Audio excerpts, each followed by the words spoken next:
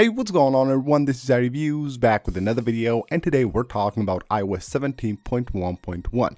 Now this will be a very important update for all iOS 17 users. So in this video we're going to talk about this update. Let's see what you can expect from this update, and of course how to update, whether you should do it or not. So first of all, iOS 17.1.1 is coming out really soon, maybe as soon as today. Now here we have a report from this Twitter account which actually has been very right when it comes to iOS releases. Their predictions have been spot on. So here we have basically a tweet talking about iOS 17.1.1. It even has the build number for this update is 21B91, and this is the build number for iOS 17.1.1 and iPadOS 17.1.1, which will come out this week, probably as soon as today. So why this update is really important for iOS users? Well, it will fix a lot of bugs that users have been experiencing with iOS 17. These are bugs that are actually really important, and they're actually really bad to have. The first one will be one with connectivity, especially with Wi-Fi. Now Apple has actually stated that they have fixed this problem with iOS 17.2 beta 1, but of course this update 17.1.1 should bring this fix to other users as well, of course, that don't have the beta on their device. Basically, having problems with Wi-Fi disconnecting all the time, all the connectivity issues that you're experiencing with iOS 17.1 currently should be fixed with this update. Another one that a lot of users have been experiencing since iOS 17 has been released is just random shutdowns during the night on their devices. Now a lot of users have reported this, so when you go to the battery section here, you would see a cutoff right here, which means that the device has been shut down, and this usually has happened overnight where your device will be turned off for a few hours. That's really weird, and this update should actually also fix that. There's also another problem with iOS 17 that actually has been present since iOS 17 has been released, and that has to do with wireless charging in cars, especially BMW. So a lot of users have been reporting these problems.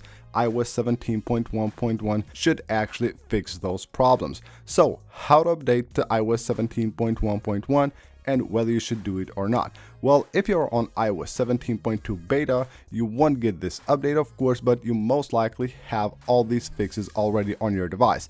If not, beta 2 should bring the additional fixes to your device, so there's no need to do that. So here we have the software update page. If you're on iOS 17.1, as long as you don't have the beta updates enabled here, you will get 17.1.1 here. Of course, you can update manually from here, or you can just turn on all the automatic updates. Just keep in mind that this is not a security and responses update, but it's of course like a full iOS update, so you should expect that to come under your software update page. Whether you should update or not, of course, if you're already on iOS 17 or 17.1, make sure you update immediately because it will fix these really important problems. Now, as far as the release date goes, I would expect iOS 17.1.1 to actually be released as soon as today. It will happen this week for sure, but I wouldn't be surprised if it actually happens today or maybe even tomorrow. Of course, this update has already been spotted in the wild here, so you can see according to 9to5Mac, it has been spotted on a growing number of devices running iOS 17.1.1 in Google Analytics data, and so has been spotted by Mac Rumors. So we know that of course the update exists. Now all we have to do is wait for Apple to actually release this to the public. Now we also have another update, which is iOS 17.2. We're currently on beta 1.